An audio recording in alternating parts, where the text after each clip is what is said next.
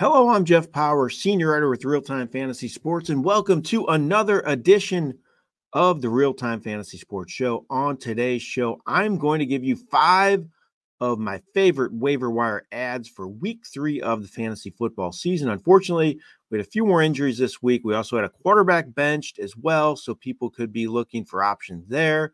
But I think there are some decent options this week on the waiver wire for week 3. So good luck in navigating there. And I'm going to give you 5 of my favorite pickups for this week right now.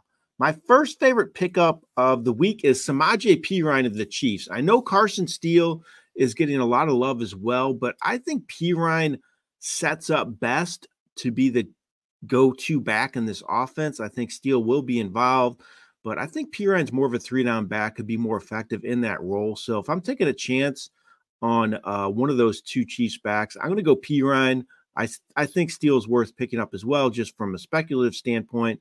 But at this point, I think Perine has the best opportunity there in that Chiefs explosive offense.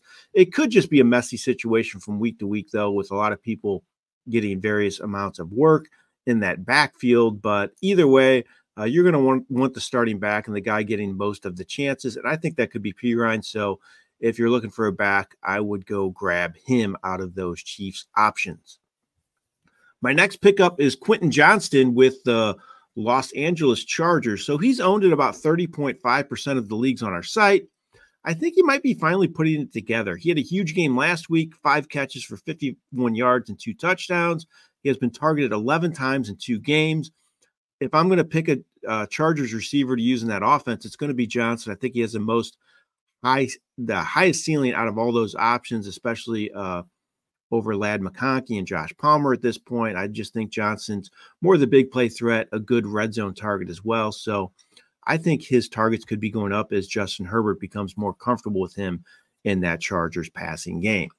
My next pickup is actually one of my favorite players that I drafted all this offseason before the season started, and that's Hunter Henry. I have a ton of shares of him. He's still available in roughly 2/3 of the leagues on our site. He's owned on 36.6% of leagues, but he had a huge game last week. I think he's a top target in this Patriots offense. He caught 8 passes for 109 yards last week. He's been targeted 15 times in 2 games. I really think he's a low-end number 1 fantasy tight end. He's going to be getting a lot of weekly looks. I wouldn't worry too much about that week 1 game. I don't think he's going to do what he did last week every week, but I also think his numbers are going to be pretty consistent as the top target in this offense. My next pickup is Sam Darnold of the Minnesota Vikings. So he's owned on about 32.3% of leagues on our site. He's really making the most of his opportunity to start once again. He led the Vikings to an upset win last week over the 49ers. He has multiple touchdowns each of his first 2 games. Scored 23.6 fantasy points last week against that very good 49ers defense. I think he's going to be worth some spot starts. So if you need a good backup QB, your backup QB has not been performing and you're worried about that position, especially with some quarterbacks that have been getting hurt, maybe yours is next. Hopefully that's not the case. But if it is, I think Darnold could be a guy that's worth some spot starts in this offense. He's looking really good to start the season. And my last pickup for week 3 is Alec Pierce of the Indianapolis Colts. He got picked up in some leagues last week, but he's still available in over half the leagues on our site.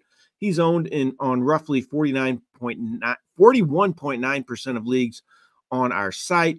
He has found the end zone each of his first 2 games. He has 16-plus fantasy points each of those games. I think he's the favorite target of Anthony Richardson.